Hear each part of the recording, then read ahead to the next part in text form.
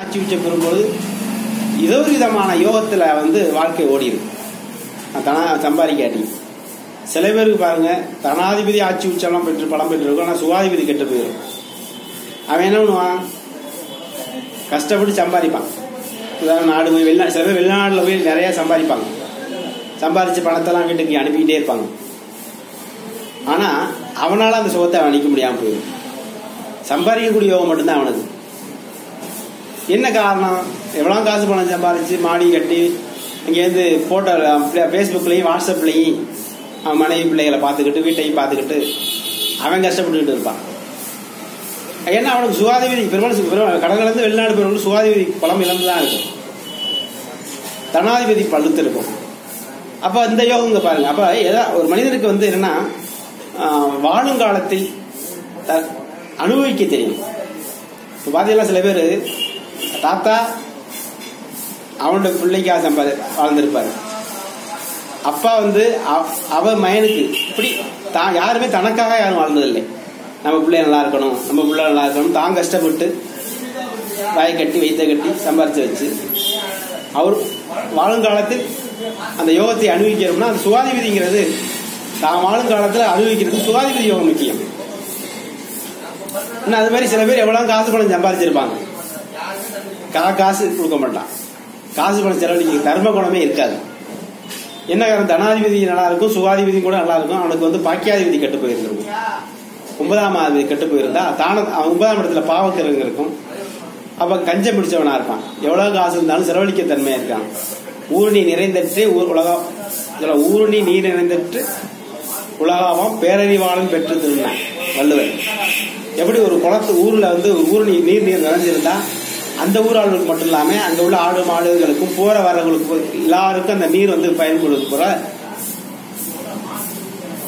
அவன் எப்படி அந்த ஆறு பயன்படுமோ அதே மாதிரி அறிவுள்ளவன் நல்ல பேரறிவாளன் நல்ல குணம் படைத்தவன் பெற்ற செல்வம் ஊருணி நீர் நிறைந்தது மாதிரி அப்படிங்கிறார் வள்ளுவர்.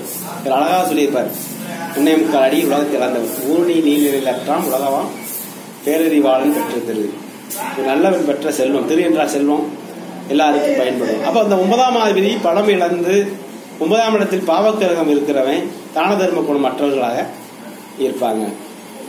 இப்படி சில முக்கியம் சாதகத்துல முக்கியமா லக்னாதிபதி ரொம்ப ரொம்ப முக்கியம் தான்.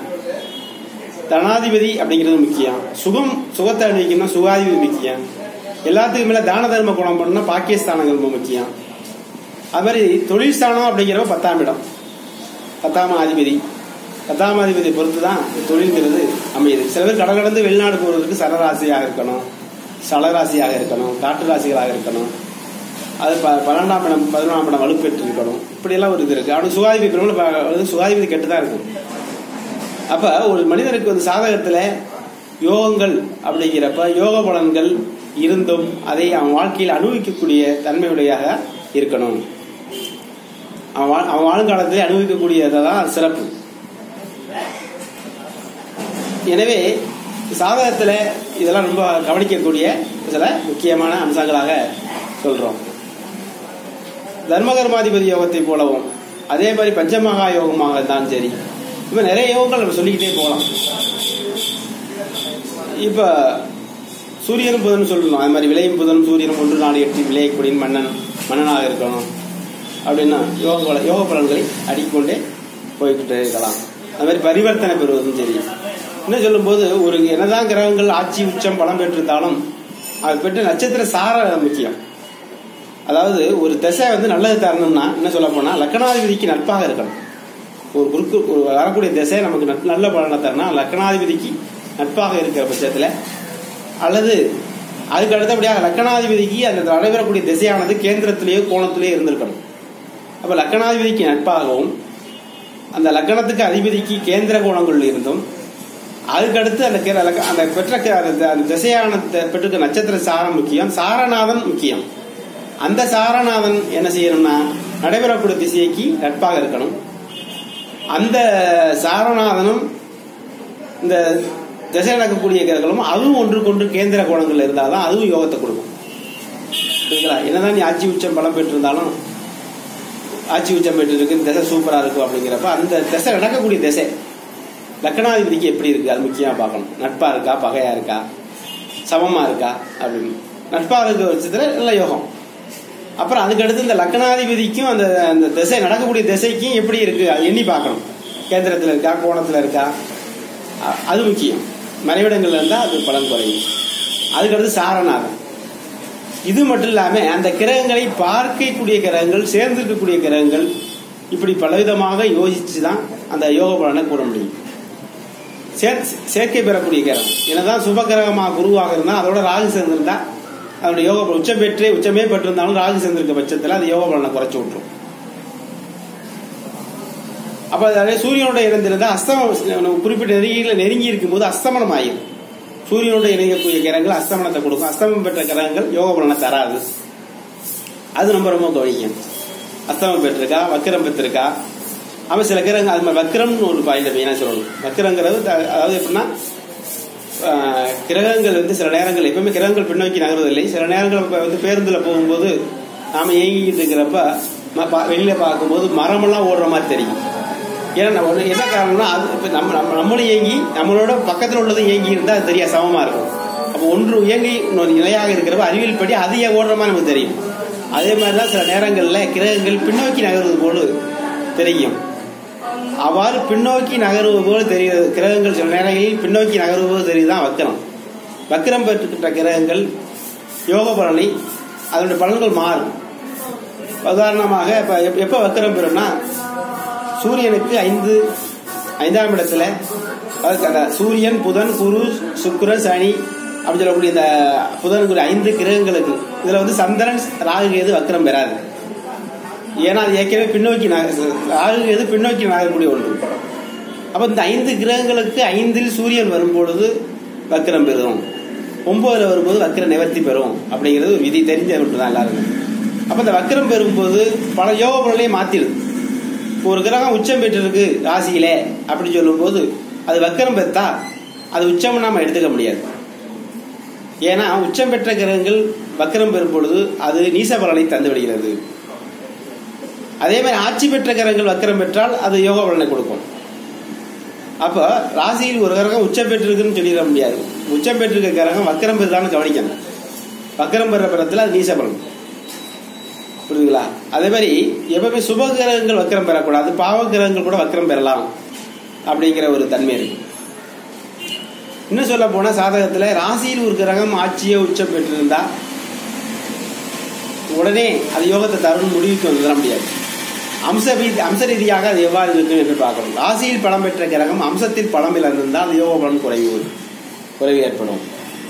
ராசியில் உச்சம் பெற்ற கிரகங்கள் அம்சத்தில் எங்கே பலம் இழந்திருந்தா, உதாரணமாக இப்ப சுக்கிரன் மீன வீட்டில் அங்கே உச்சமாயிருக்கு, இங்க வந்து அங்கே உச்சம் பெற்று அம்சத்துல நீசமாயிருக்கு அல்லது அம்சத்துல பலம் இழந்திருக்கு அப்படிங்கிறப்ப அந்த உச்சம் பெற்ற திசையில உங்களுக்கு பஸ் வாங்குவீங்க, பேருந்து வாங்குவீங்க, உங்களுக்கு வண்டி வாங்கணும், ஹோட்டல்ல சம்பாதிப்பீங்க. சுக்கிரனுக்குரிய தொழில் தெரியும். ஆடை, ஆபரணம், நகைக்கடை, பேன்சி, ஹோட்டலு, அழகு சாதன பொருள், சினிமா, பைனான்ஸ், வட்டிக்கு வாங்குறது, கம்ப்யூட்டரு, கணிப்பொறி, லாட்ரி, சினிமா, நடனம், இப்படி எந்த வகையிலும் சுக்கிரனுக்குரிய முன்னேறுவாங்க. அப்ப சுக்கிரன் ஆகா உச்சம் பெற்றிருக்கு, ஒரு வாடி வயசுக்கு பிறகு உச்சம் பெற்றிருக்கு, அதனால அப்படின்னு சொல்லி அது மாதிரி நடக்க முடியாத காரணம் அம்ச ரீதியாக அந்த சுக்கிரன் என்ன செஞ்சிருக்கணும், பலம் இழந்திருக்கு. புரியுதுங்களா? இப்போ அது மாதிரி இப்போ ஒரு என்ன சொல்றேன்னா ஒரு யோக பலனை சொல்வதற்கு முன்பாக பலவிதமாக ஆராய்ச்சி பார்க்க வேண்டும் அப்படிங்கிறது கேசுவலாக சொல்றேன். ஒரு உதாரணம் உங்களுக்கு வந்து அடுக்கு நடையிலோ இலக்கிய பேச்சோ உங்கள்கிட்ட பேசலை. சாதாரணமாக ஒரு எப்படி சோதிடத்தை கற்றுக்கொள்ள விரும்புபவர்கள் எளிமையாக புரிந்து கொள்வதற்காக எந்த எளிய நடையை, நானும் ஒரு ஆசிரியராக பாடம் நடத்தக்கூடிய ஆசிரியர் இருக்கிற முறையில மாணவர்களுக்கு எப்படி நடத்தினா புரியும், புரியாத மாணவனுக்கு புரிய வைப்பதுதான் ஆசிரியரோட வேலை. அதே போலதான் இப்ப வந்து நான் அப்படி சூட்சுமமாக பேசலை, உங்கள்கிட்ட மறைமுகமா பேசலை, எளிமையாக உங்களோடு ஒருவராக நீங்களும் புரிந்து கொள்ளக்கூடிய நிலைமையில அந்த விளக்கங்கள்லாம் கொடுக்குறோம். அப்ப இந்த யோகா இப்போ நினைக்கிறேன் யோக பலன் தரணும் அப்படிங்கிறதுக்கு இவ்வளவு விஷயங்கள் இருக்கிறது. அல்ல எல்லாரும் இந்த உலகத்துல லட்சத்தில் கோடியில் லட்சத்தில் ஒருத்தர் தான் அதிகாரம் படைத்தவர்களாக வர்றோம். நாட்டை ஆளக்கூடியவர்களாக அதிகாரம் படைத்தவர்களாக இப்ப வர்றான். இப்ப கலைஞர் கருணாநிதி போலவோ, ஜெயலலிதா போலவோ, எம்ஜிஆரை போலவோ மீண்டும் ஒருவர் ஒரு ஒரு குறிப்பிட்ட காலம் எடுத்துக்கொள்ளும் மீண்டும் அது போட்டு பிறப்பதற்கு. அதனால இந்த யோக பலன்களை பார்க்கிறப்ப என்னெல்லாம் பார்க்கணும் அப்படிங்கிறதுக்காக தான் இந்த வீடியோவே இப்போ உங்களுக்கு எளிமையாக புரிந்து கொள்வது எளிய விதத்திலே கேசுவலாகவே இந்த பதிவில் எடுக்கிறோம். ஏன்னா இப்போ நான் இப்போ முகநூல் பொறுத்த வரைக்கும் ஆன்லைன் அஸ்ட்ராலஜராக தான் இருக்கிறோம். ஆன்லைன் அஸ்ட்ராலஜராக சோதனை சம்பந்தமான பதிவுகளை, அதாவது நான் கற்றதும் பெற்றதும் மற்றவருக்கு என்ற வகையில் நம்ம கற்றதை எளிமையாக மற்றவர்கள், அதாவது ஒரு துறைக்கு மற்றவர்கள் யாரும் சொல்வதற்காக நம்ம வருத்தப்படாமல் முகநூல் வழியாகவும் யூடியூப் வழியாகவும் சரி, வாட்ஸ்அப்பாகவும் சரி, ட்விட்டர் மூலமாகவும் பதிவுகளை இட்டு நாம் பதிவுகளை இடும் பொழுதுக்கு நிறைய அதுக்காக நேரத்தை செலவழித்து கற்று படித்து தான் நம்ம பதிவுகளை இட முடியும்.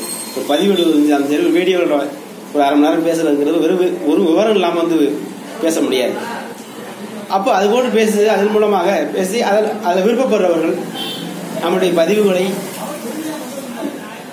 நம்பிக்கை உள்ளவர்கள் விருப்பப்படுபவர்கள் என்ன செய்வாங்கன்னா, என்னுடைய முகநூல் என்னுடைய வாட்ஸ்அப் நம்பருக்கு, உதாரணமாக என் வாட்ஸ்அப் நம்பர்னா 9715189647 9715189647 அப்படி இந்த வாட்ஸ்அப் நம்பருக்கு அவங்களுடைய பிறந்த தேதி, நேரம், இடத்தை எனக்கு வாட்ஸ்அப்பில் மெசேஜ் பண்ணுறாங்க.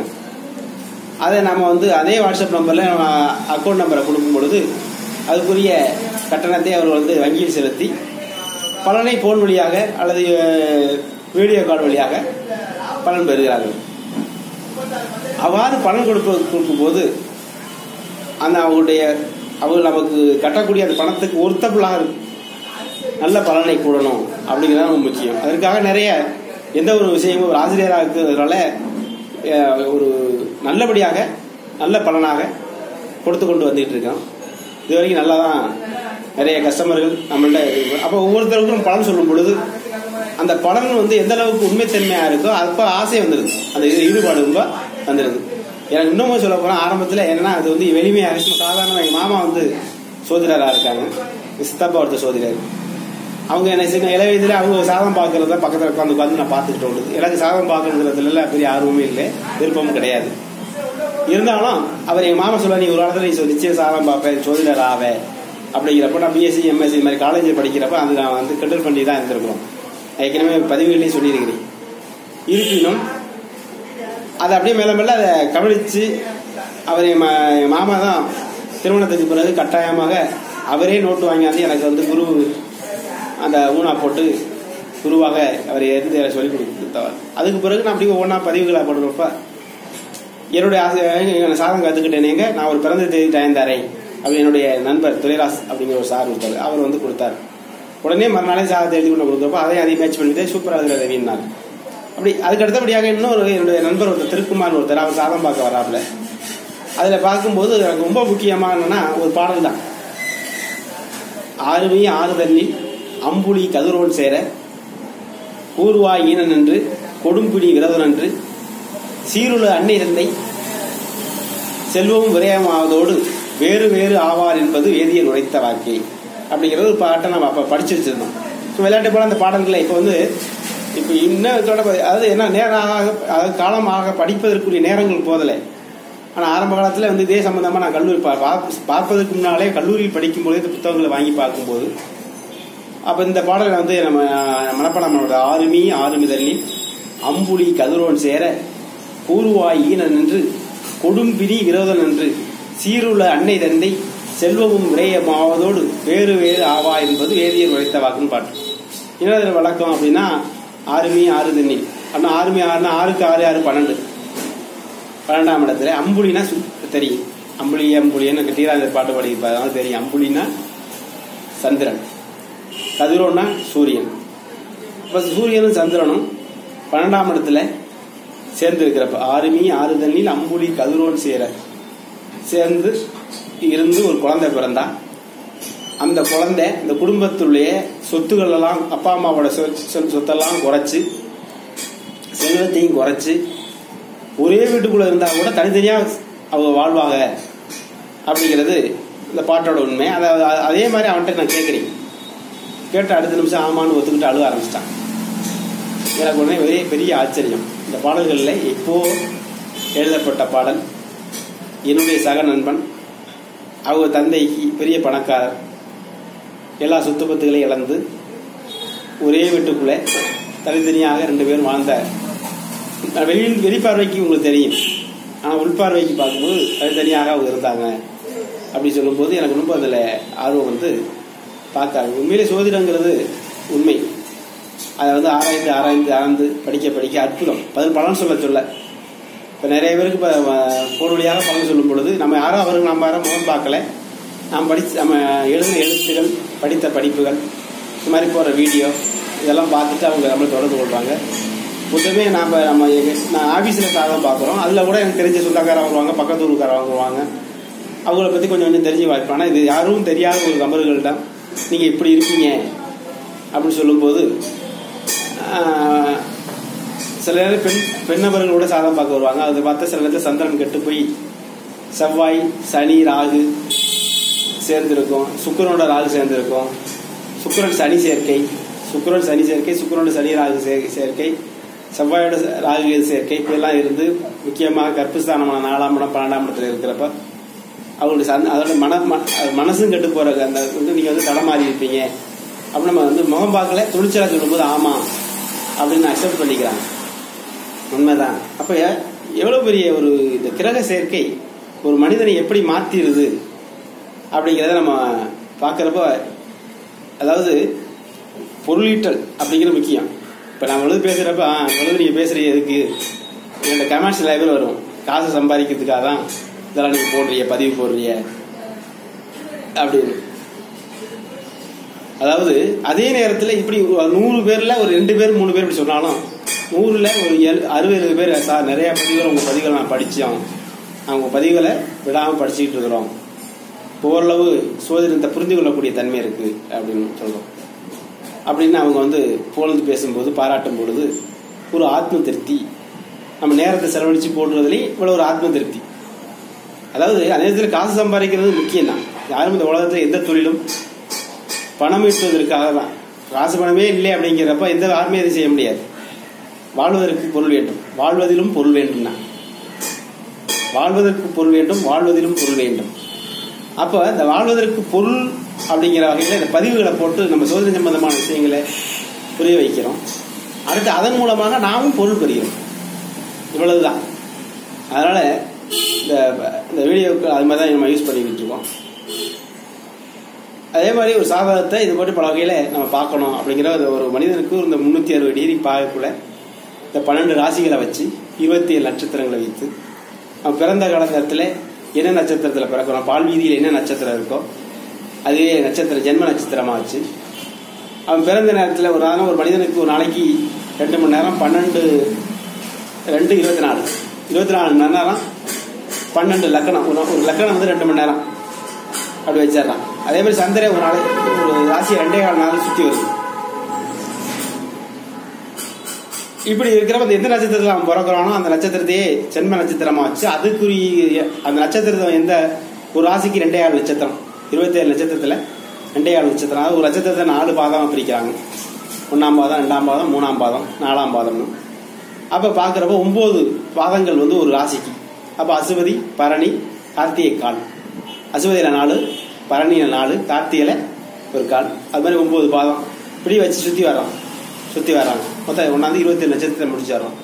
அவன் எந்த நட்சத்திரத்தை பிறக்கிறானோ அந்த நட்சத்திரத்துக்குரிய இதை எடுத்துக்கிறோம். ஒரு அசுவதி நட்சத்திரம் அப்படிங்கிறப்ப அவன் மேசராசியில பிறக்கிறாங்க அப்படிங்கிறான். மேசராசியில பிறக்கிறவங்க எப்படி இருப்பாங்கன்னு குணத்தை நம்ம பார்க்கிறப்ப அதே குணம் அவனுக்கு இருந்திருக்கு. ஈர்ப்பு குணமா இருக்கும், ஒரு முரட்டு குணமா இருக்கும். அதுலயும் செவ்வாய் அந்த வீட்டிலேயே இருந்தா புரியுதுங்களா, அந்த வீட்டிலேயே இருந்து பலம் பெறும் பொழுது இன்னும் சிறப்பா இருக்கும். ரொம்ப துஷ்டத்தனமா இருப்பான். செவ்வாய்க்கு வந்து ரத்தம் இருக்கும், சண்டை போடுவோம், யுத்த கரகம்னு சொல்றோம்.